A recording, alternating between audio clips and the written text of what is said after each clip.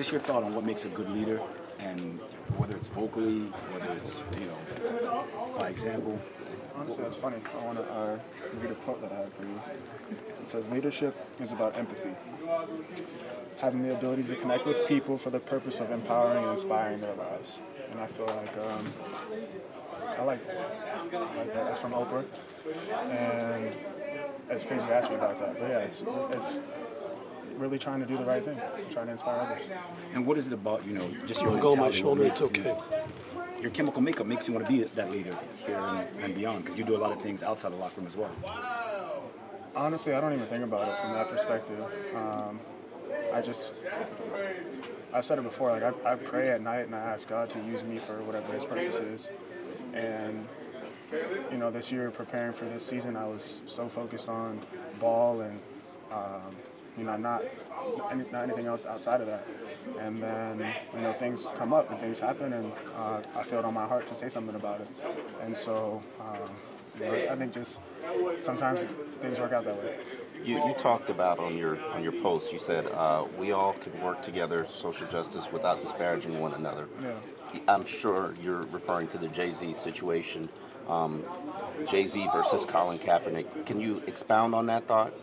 I think that thought was directed just at everyone. I've seen a lot of people just kind of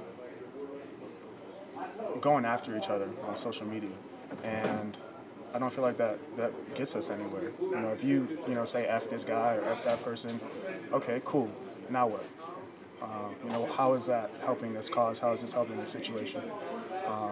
And then directly, I was speaking to Shawn Carter and the NFL. I felt like he really discredited Colin and myself and the work that's being done in our communities.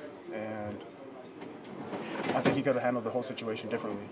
If he were to say, I see the work that Colin and these guys have been doing, and I want to partner up with the league to further that work, it would have been totally different than some of the ways that he answered some of these questions. And so, I just felt like I needed to let people know that speaking to each other the way that we have been, it's not helping us get to any solution. We're not solving anything, and we've got to do a better job. So it's not necessarily about the fact that he didn't speak to Colin Kaepernick or yourself before joining that partnership. It was about the fact that his point of view is what next after kneeling. Well, I can go on a list of things that I felt like could have been done or handled in a better fashion, and I really don't want to get into that. But for the most part, what I'm trying to say to people is that let's work towards solutions, and let's wait and see what goes down from this deal. You can't really tell right now. It doesn't sit right with me. I don't think that it was handled the right way, but you never know. What about it doesn't sit right with you? That's exactly what I was saying. I really don't want to get into it, but yeah, I think that he could have reached out to Colin. He could have reached out to me. Some of the ways that he answered his questions, talking about we're moving past kneeling, like he ever protested. He's not an NFL player. He's never been on a knee. Just choosing to speak for the people like he had spoken to the people. And I think sometimes I notice that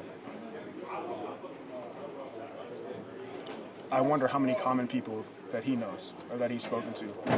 I wonder if he's read, my Facebook comments or my Instagram comments or some of the things that people say to me. To be able to speak on and say that we're moving past something, it didn't seem very informed. You feel like that even more divides people instead of talking about the subject? Which part? Like if you take two sides, like let's say Jay-Z's side and what you guys have been doing, do you think people want that? People want that, to divide it? It seems like right now, that's what's fueling everything is division. So I don't know, but I wish that it was handled a better way. Kenny, do you feel like it was a little cynical by the NFL partnering with Jay-Z? Do you feel like it's coming from a good place, or do you think that's PR? That's. I think it's hard to say, but they've done a good job of shifting, the problem onto Rock Nation and Shawn Carter's shoulders instead of himself. Do you think people still view this as a patriotism issue, or do they view it as a social justice issue? I know from the comments that you get? Yeah, I mean, I think people are both. People think that it's a patriotism issue, and people think that it's a social justice issue, and people think that we don't have an issue in our country. I mean, go through and read the comments. You know what I'm saying? Like, there's like bots, and then there's people that are actually expressing themselves, and read those comments and see what people are saying. There's a lot of confusion still out there. There's a lot of people that comment on my page and have never looked at any of the work that I've done or any of the work that Colin's done. Like, do some research before you're just out here like trying to discredit people and put people down. Like, if you want to have a constructive conversation, do a little research, and then let's talk about something. Like, leave your feelings out of it, leave your emotions out of it, and come with some factual things and speak civilized. And you know, if you can't agree on something, then agree to disagree, and then go your way. What do you think of what Eric said? Exactly what? Despicable, I think is the word he used. What was the context? About Jay-Z becoming part, or the reports that Jay-Z is going to become part owner of an NFL team and joining the partnership with the NFL. Yeah, I mean, that's what Eric said. I'm not asking you to speak for Eric.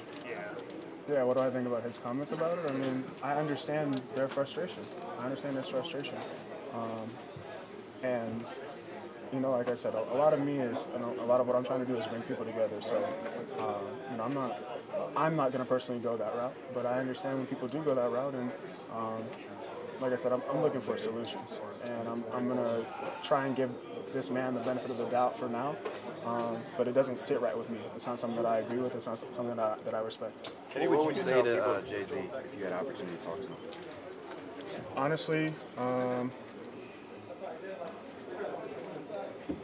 I need some time to think about that. You know, I haven't had that much time. We've been playing and preparing for the season, and